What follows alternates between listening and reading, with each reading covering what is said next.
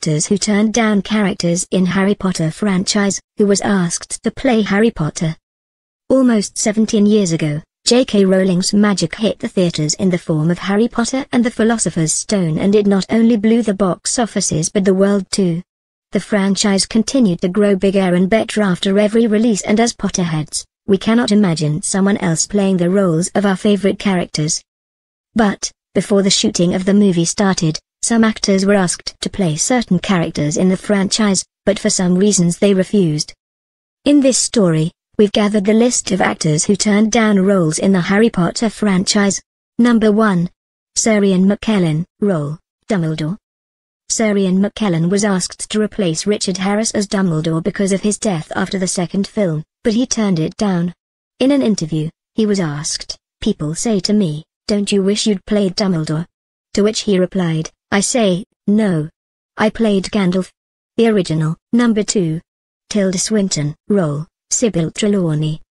Before we saw Emma Thompson as Sybil, Tilda Swinton was the first choice to play the role, but she was not able to work in the franchise because of problems in the shooting schedule. Number 3.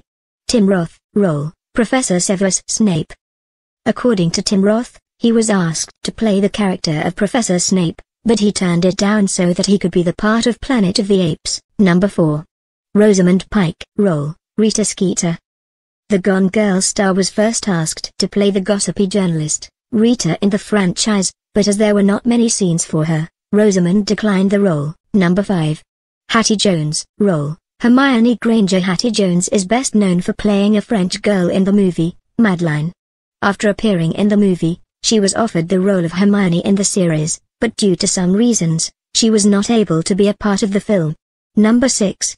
Liam Aiken, role, Harry Potter.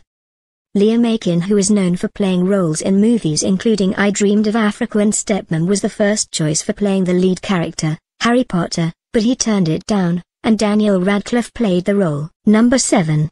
Kate Winslet, role, Helena Ravenclaw. Kate Winslet was first considered to play the character of Helena in 2011's Harry Potter and the Deathly Hallows, Part 2, but the role was turned down by her agent. Number 8. Naomi Watts, role, Narcissa Malfoy. Naomi was the first choice for playing the character of Narcissa, but her agency rejected the offer, and in the end, the role was played by Helen McCreary. Number 9. Robin Williams, role, Rubus Hagrid.